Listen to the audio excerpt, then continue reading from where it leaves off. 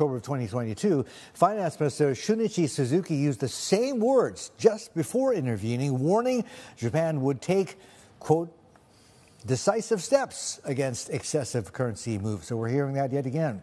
Let's bring in Steve Englander, head of Global G10 FX research and also North American macro strategy at StanChart. He joins us live across in New York. So, Steve, what's your best guess? We're on intervention watch. How close are we to them actually jumping in?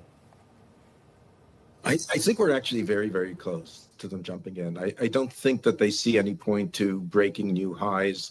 They've already discussed the political consequences, and nobody's sitting there asking for a weaker yen. And we just put out a note saying that if you take a look at their export performance, at the very least, you would want yen weakness to give you a booming export economy, and there's just no sign of that. So, I think that they would, I think the market wants to push them to show their cards, and I think that they will react aggressively to that. And at some point intervene if it looks as if new highs are being hit.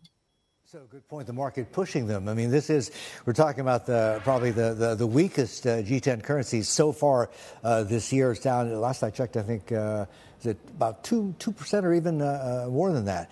So here's the thing, if they don't step in to defend and intervene, right, that's going to be like throwing blood in the water for sharks. I mean, the market is going to just attack the yen even more.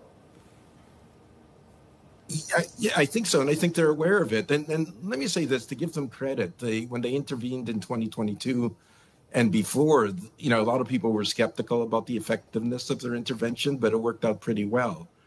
I think the intervention would be aimed at buying them time, either for the Fed to start cutting or for the BOJ to hike a little bit more.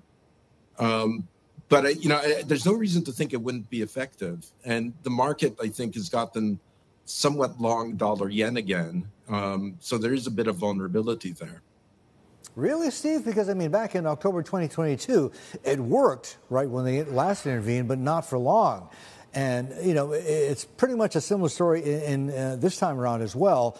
And, history shows that, when central banks act alone as opposed to in a coordinated fashion, it doesn't work for very long. And especially you just can't fight the trend. It's like hockey, right? It's just a checking action. Well, I'm not sure about the hockey analogy, but I think if they're willing to put some money behind it, my assessment is that they got good value for the intervention, that they were, if they wanted to buy back the dollars that they had sold, they had plenty of opportunity to buy them back cheaper. So if you're asking me as a betting person, would I bet on the BOJ or the market? I would take the BOJ if they're determined to hold the line here.